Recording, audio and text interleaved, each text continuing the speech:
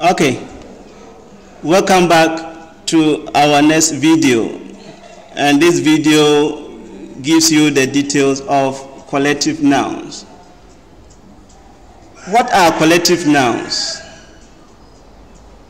Can you guess the answer?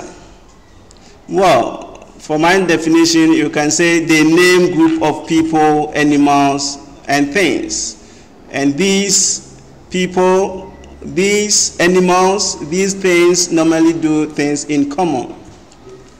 So, for your memory question, I want you to guess a group of people, a group of animals, or group of things that are commonly seen in your environment.